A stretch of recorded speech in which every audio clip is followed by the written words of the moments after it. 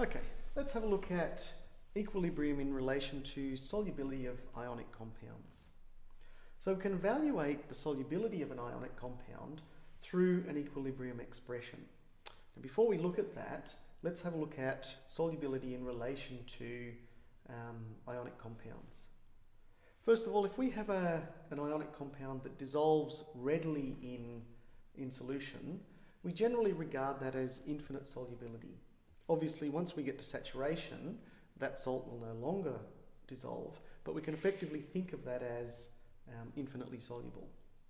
We get other salts that are moderately soluble, but then we get a great majority of salts that are what we call insoluble. And that word insoluble implies that there is no solubility at all.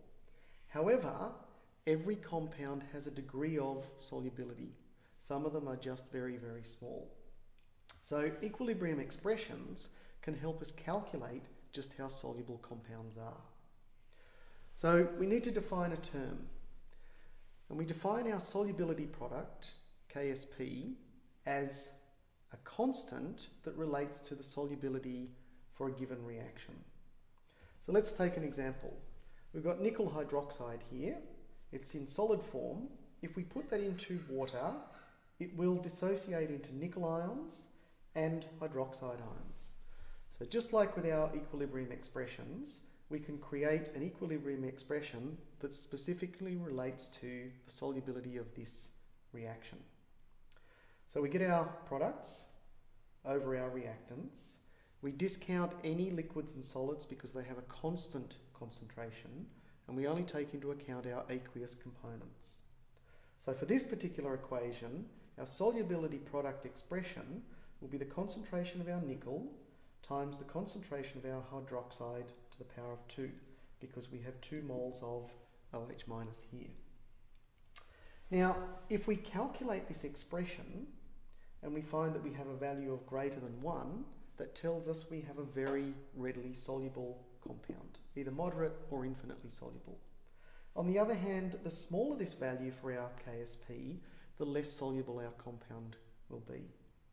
Now, I'm not going to do an example of calculating the solubility product, but we are going to look at how to go in reverse and calculate the concentration that's actually dissolved in solution.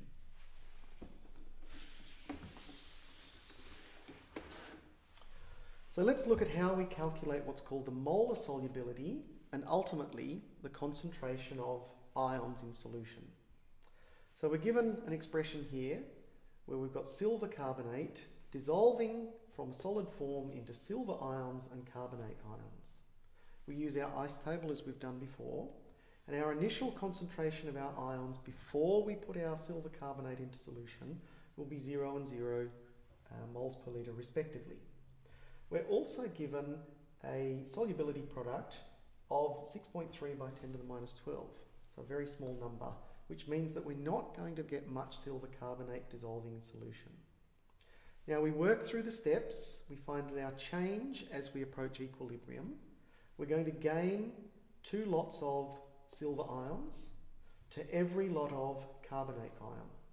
So at equilibrium, we're going to have 2x for our silver ion concentration and x for our carbonate ion concentration. So we set up an expression just as we did when we were doing equilibrium expressions.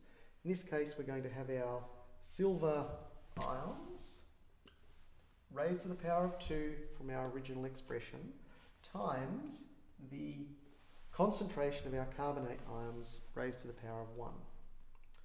We substitute our value in for our KSP given in our question, our 2x for our silver ions and our x for our carbonate ions, and we come out with an expression of 4x cubed equals 6.3 by 10 to the minus 12.